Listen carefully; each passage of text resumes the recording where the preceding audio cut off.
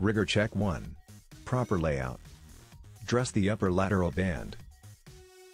Apply first tension. Flip the right group of gores over to the left and begin folding the gores starting with line 15. Continue folding gores until line 14 is on top and subdivide gore 13 and 14. Slide the canopy back on the table, insert the line separator between group separation, place a packing weight on top of the suspension lines and apply second tension. Conduct the first rough dress.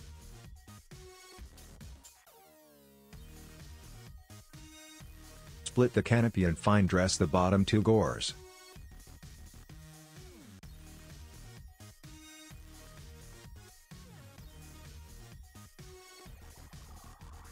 Fold right side of canopy to the left and fine dress each individual gore from anti-inversion net to the upper cross seam of panel B.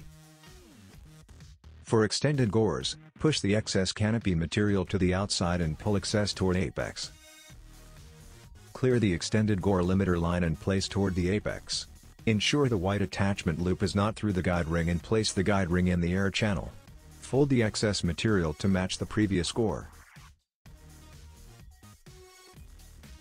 Excess to the outside, fish hook, trace in place, guide ring, fold excess.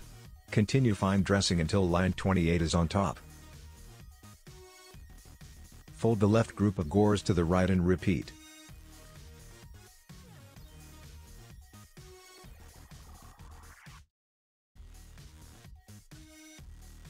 Continue fine dressing until line 28 is on top.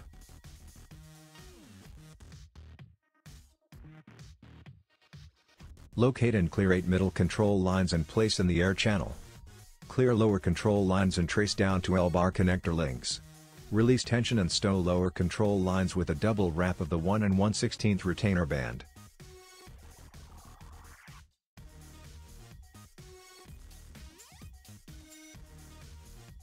Reapply tension. Move to lower lateral band and call rigor check 2. After lower control line stowed, fold the right group of gores 2 inches over the air channel placing packing weights as demonstrated.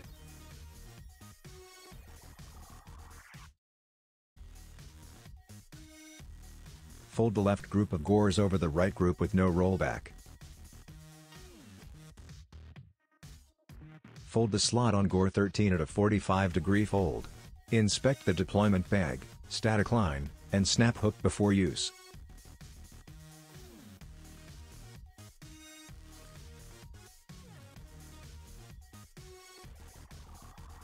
Partially invert your deployment bag exposing the cotton buffer.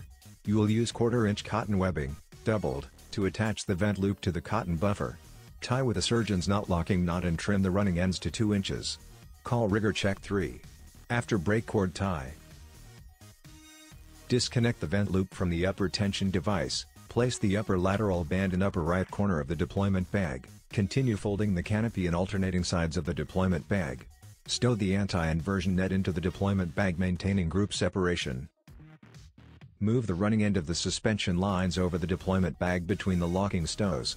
Stow the side flaps, insert the locking stow loops and the connector link tie loops through the slots in the locking stow panel. Move the suspension lines back over the bag towards the lower end of the tables. Make the first locking stow to rigger's view right. Make second locking stow to rigger's view left. Locking stows will be 2 inches with the running ends toward lower end of the packing table. Lay deployment bag down and flatten deployment bag. Make the first regular stow to the upper right corner and call rigor check 4. First regular stow. Rotate deployment bag 1/4 turn clockwise and continue stowing the suspension lines in an alternating fashion. The first regular stow as well as the remaining stows will be 1 inch. There should be a minimum of 8 stows per panel with no more than 8 to 10 inches of excess. Remove stow hooks. Route connector link ties using 1/4 inch cotton webbing, single, ensuring the lower control lines are free and clear. Call rigor check 5 connector link ties routed. Route the connector link ties through the suspension line protector flap loops. Tie connector link ties with a surgeon's knot locking knot and trim the running ends to 2 inches. Record the deployment bag serial number in the log record book. Call rigor check 6 connector links tied. Place the risers in the of the pack tray and rotate the deployment bag on top.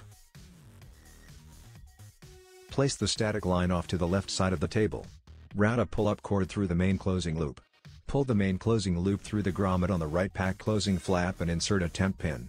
Remove twist from the static line and align the curved pin with the left pack closing flap grommet.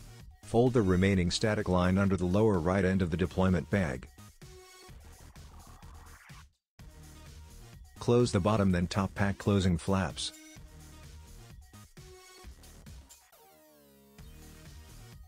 Insert main curved pin from left to right. Call rigger check 7 pack closing. Pull the pull-up cord out. Tuck the main curved pin protector flap into the tuck flap. Dress the pack tray.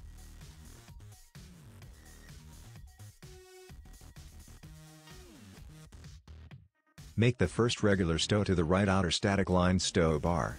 There should be 4 stows on the outer static line stow bar and 4 stows on the inner static line stow bar. All stows should be 2 inches with a double wrap of the 2-inch retainer band. Connect the snap hook to the right outer stow bar. Any excess static line will be secured by the static line slack retainer band. Complete the log record entries and call rigger check 8 completion of pack.